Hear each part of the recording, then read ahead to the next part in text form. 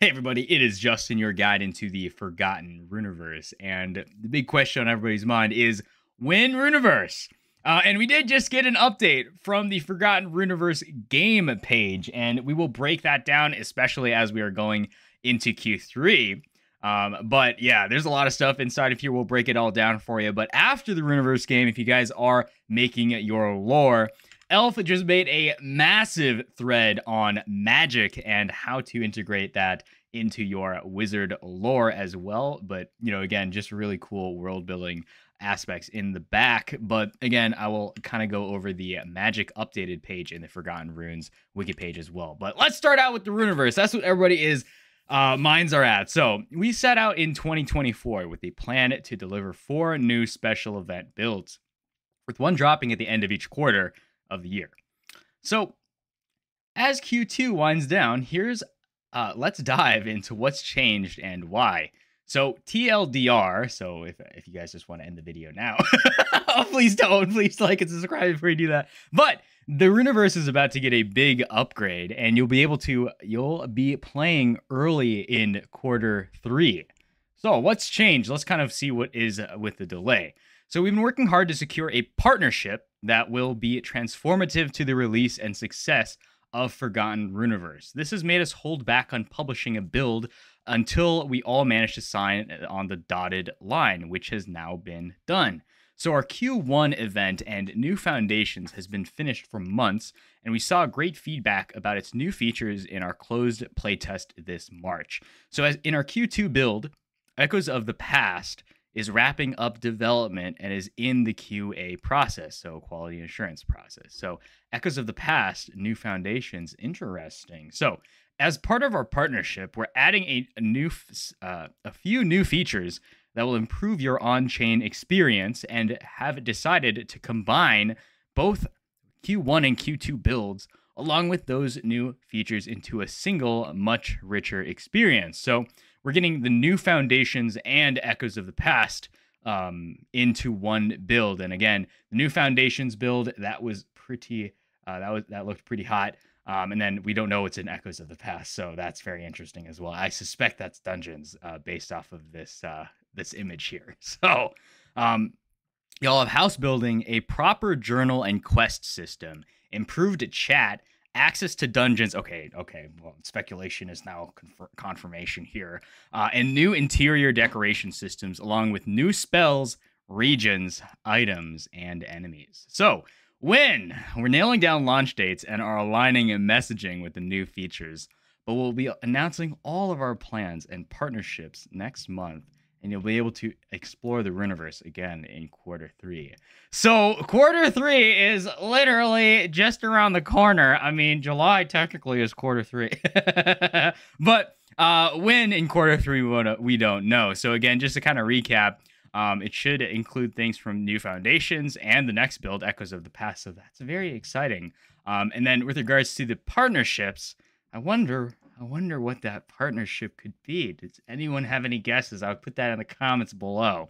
So again, that's what's going on with the Runiverse. But games aside, if you guys are also building your lore, I know Elf made a very, very comprehensive thread on magic within the Forgotten Runes Wizard Cult. And he did link the updated wiki page on magic, which has a ton on the arcane arts, especially if you like your wizard and you like to build a D&D style in the Book of Lore. Kind of goes over things like rune magic, planetary stuff, elemental runes, alchemical runes, and miscellaneous. And we'll kind of read through the thread, and then we'll take a brief look through the wiki too, because let me scroll down to the fun part. The fun part was magic specialties. I like stuff like that. You see magimancers, maguses, charmers and enchanters, sorcerers, summoners, etc., etc. But let's just go to the official thread first.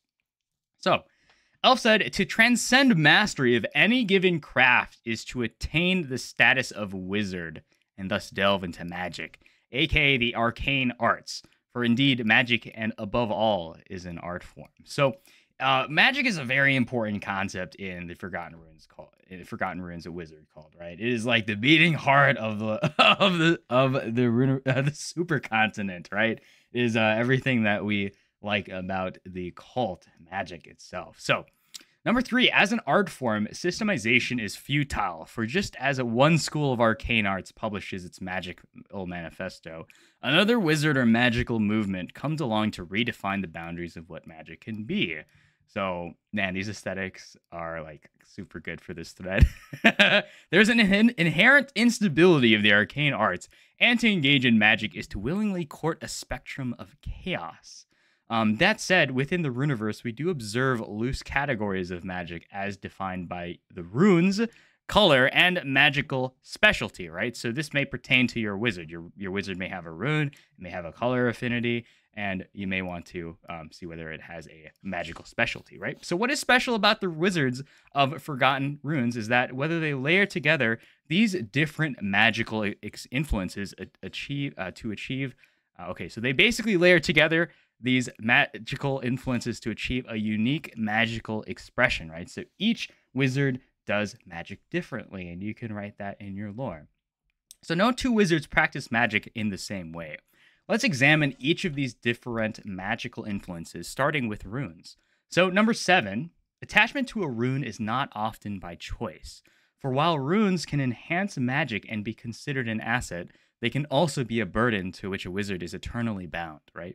So there are 4 categories of runes our wizards know: planetary, elemental, alchemical, and miscellaneous.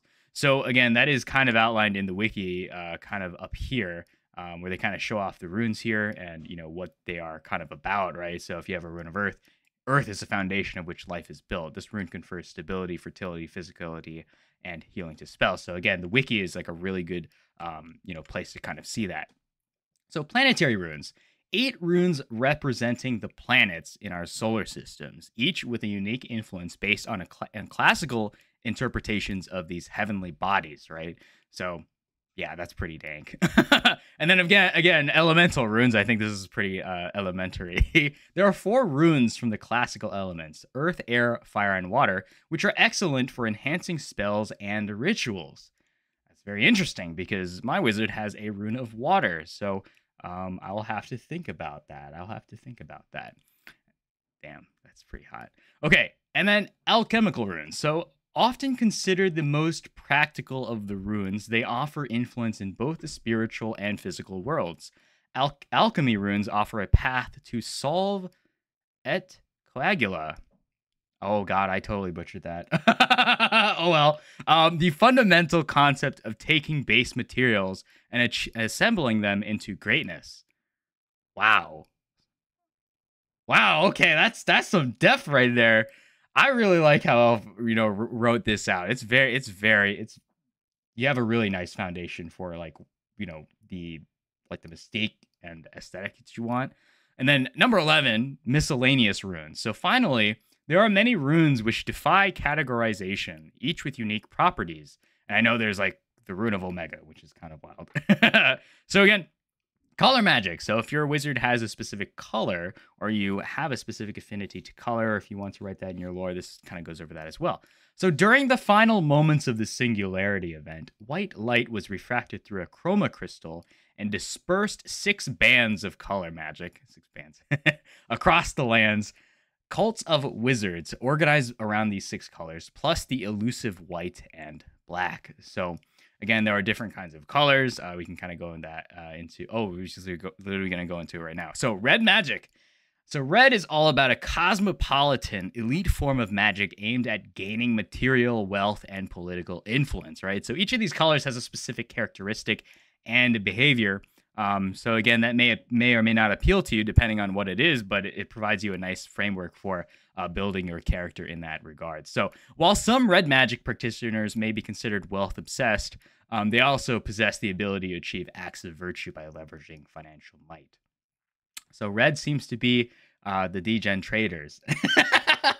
Okay, I'll stop trolling, but let's just kind of go through all of them. So orange magic, used by the rugged brown hats in the farmland. So a practical form of magic used for farming, hunting, and domestic tasks. So unchanged through the ages, orange is a bastion of reliability and loved by a community deeply rooted in the stability of its ancestral customs. Wow. And then yellow magic, right? So a formidable arcane art that bends time itself. Whoa. Damn, they're like, dang. Okay, wielded by the yellow hats of chronomancers Riviera. Indifferent to the seeming dangers of distorting time, they harness yellow for the pursuit of eternal youth and endless nocturnal festivities. Okay. And then green, magic of the natural world, used to speak to animals, grow plants, and harmonize with the earth itself, representing a symbiotic relationship between the mystical and natural world. So greens have achieved the understanding of the interconnectedness of all living things. So very garden types. Yeah, nice. I like that one. And then also blue, the magic of knowledge and intellect, scholarly pursuit, honed by the sagacious was I can't say this word. Oh my god, wizards of the Blue Bastion. Blue is more closely aligned with science, technology, alchemy than any other color. So, dang. Okay, that reminds me of like a library. And then purple is an enigmatic, boundless, and chaotic form of magic. Purple is the most uncontrollable color known, and the purples wrestle cosmic energies with tenuous grip and is notorious for its psychological toll, often blurring the lines between genius and madness. Wow. So there's a lot. So I already went through like purple, blue, green, yellow, orange, red. So those are like the standard ones, right? And then we're gonna go into white magic and black magic pretty soon here. So again, whatever like characteristic that you like to practice inside of your lore, this provides a really nice framework for that, right? And then additionally, we're gonna go into white magic. So sublime in essence, white is the zenith of order and clarity, embodying the serene principles of the esoteric aesthetic. A convergence of all hues distilled into a blinding white void. White is a silent force of order in the chaotic cosmos. Wow. And then we also have black magic. So sprawling infinitely across the cosmos, tiny glimmers of light twinkle here and there, but the total void swallows all. The most powerful form of magic, all light yields to it. A forbidden art due to the total loss of identity by those who seek to wield it. Wow, so massive power comes at high, like massive cost. Dang, Elf. Of course, dang, wow. So we have our hierarchies of magic. We also have our characteristics of them. So that's really interesting to kind of see it all defined here. And then also we have magical specialties, right? How much of this thread do we actually have? We have a big thread here. Oh my god, it got absorbed by the quantum void. Okay, not too much farther, guys. So the arcane arts extend beyond the influence of runes and color. Many wizards elect to delve deeply into specific facets of magic, adopting titles that reflect their chosen specialization. So we'll kind of go over this in the wiki in just a moment here, but pyromancers, magus, I can't say this, charmer, shaman, mystic, alchemist, etc., etc. Who the hell made these like webms or gifs? These are insanely aesthetic. And then the summary of the arcane arts is still but a fraction of the magical expression seen in the Runiverse. As stated earlier, each wizard approaches their art in unique ways, most of whom do not use any of the above influences at all. And then we also have abracadabra here. I think it says okay, I'm not going to go into that. But what are some other ways that you, wizard, practice the arcane arts? Let me know in the comments below. So again, all of it is in the new wiki page that was updated by Elf, who's been working on this for a very long time, I assume. And it kind of goes over everything in detail, magic, everything that we just kind of expressed here. But what I really enjoy is actually the definitions in like the runes, right? The planetary runes, the different kinds of, from Mercury, Venus, Mars, Jupiter, Saturn, right? Why don't we just talk about Jupiter, right? From the rulers of the gods himself, Jupiter, a rune of growth, prosperity, and wisdom. The influence of this rune can enhance learning and wealth accumulation. So again, if you have any specific permutation of runes, colors, anything on your wizard that, helps you build a framework for, writing your story, you should take advantage of it. I definitely would recommend, putting some meat in the bone with regards to the Book of Lore, because that will probably be important. So I like the classical elements as well, like rune of earth, air, water, and fire, right? It kind of has specific characteristics, gives you a flavor. And then the alchemical runes as well. I think there was one. Okay, the alchemical ones are the most practical of runes. So that's pretty interesting. And then we also have like miscellaneous runes. I know there was one of up only. So this is increasing the powers of spells, abilities, and any additive function. And then if down only was to decrease this power spells. So basically you can make, if your wizard has a rune of up only, you could make a really OP wizard. Or if you have a rune of down only, you could, have a debuff wizard that casts debuff spells or something like that. But these are just ideas I'm just throwing out, guys. Of course, use these to your discretion. And then he wrote down, I think Elf wrote down, descriptions for color magic spectrums. We kind of already went over these. But I really, really like the section on magical specialties, right? Because these are more kind of like, if you're a Magimancer, if you're like, Charmer and Enchanter, Summoner, these are more traditional types that, fit within that standard like fantasy category, like Battle Mages. Battle Mages are trained for combat, specializing in martial prowess with potent magic, right? They're experts in using spells to enhance their physical abilities, protect allies, or devastate enemies on the battlefield. And again, yeah, man, I gotta read through this. Like, I know there's a lot of stuff, right? Because, I like going off of like a basic framework for, inspiration for my wizard, right? Because I'm still in the process of making my lore, of course, and there's always updates with the map itself. I know a couple of community members submitted their names for new places on the map. So I know there was one for the Emerald Forest, so that was really cool. But again, there's just a huge framework of being able to write down anything that you want in the book of lore and relate it to, what Elf wrote down here, right? So magic is a meta concept. So again, you don't have to use this framework. It is just for your inspiration. And, I really like having that. So again, I just kind of wanted to go over this humongous thread that probably took a lot of work. And I really, really appreciate that, because what's a good world without lore?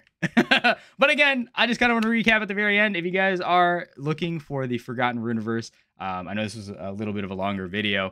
We'll be able to play in early Q3 with a better and bigger build.